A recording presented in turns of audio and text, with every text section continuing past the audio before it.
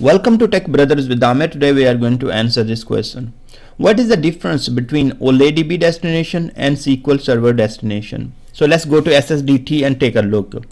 Right now I have a package that is reading data from a table by using OLE DB source, and then I'm using multicast transformation so I can get multiple outputs for the same input.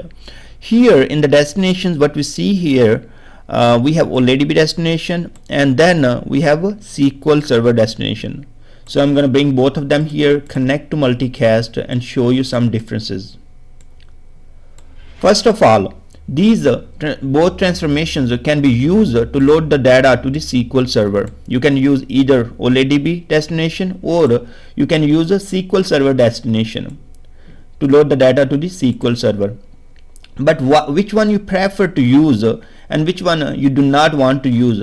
So if it comes to the performance, SQL Server Destination is faster than OLE DB destination. So with the articles I had been reading and some of the experiments I was doing on my own environments and in the different companies on different projects, I see that SQL Server Destination is 5 to 10% faster than OLE DB destination.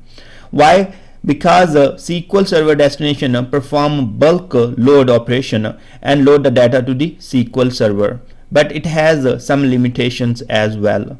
So for SQL Server Destination, it required shared memory connection to the SQL Server. That means it can be only used when you are running integration services on the same box where your destination is. That means SQL Server. So if they are on different machines, you will not be able to use the SQL Server Destination. In my case, let's suppose that right now I am on one system and my SQL Server is installed on the same machine, and I'm running the SSIS here and package. I will be able to use it.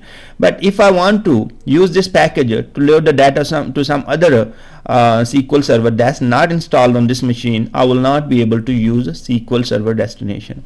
So that's a big limitation, and especially when it comes to for the debugging, and you have to debug and point your destinations to different servers such as dev, QA, you will not be able to use SQL Server Destination, or you have to go to that environment and then open your package there, and it has to have a SQL Server Integration Services there, so you can debug on the same server as your destination would be on the same server as well as integration services.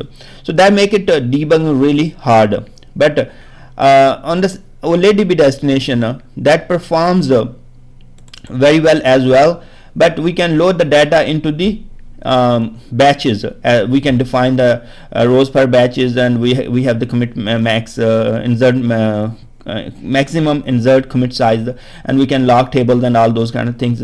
Different features or properties are available to us. We have fast load, and we have other options as well. Here in the SQL Server, you do not have those options. It is going to do the bulk load, so you can't really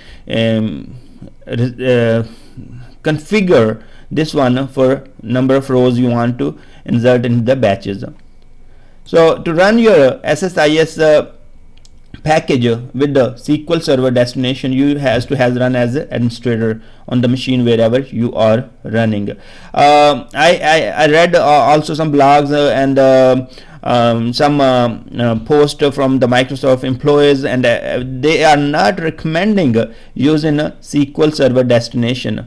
That might be they might I'm not sure, but what I understand from the blogs and all that, in maybe next versions they will not have SQL Server Destination. And I will most of the time what I see with the OLE DB destination, that's work fine, and if even a SQL Server Destination is fast, like 5 to 10%, you have those limitations when it comes to debugging and all that. With the OLE DB Destination, that's not going to be big difference, as long as your packages take 20 hours or 10 hours, and it will be like 5 to 10%. That will give you 1 hour time. You can save 1 hour time with the SQL Server Destination. So in those cases you might want to use it. Or in other cases where your packages take 20 minutes, it's not going to make a big difference if it will take 21 minutes. So think about all the limitations and then decide which works best for you. Thanks very much for watching this video, and I will see you next video.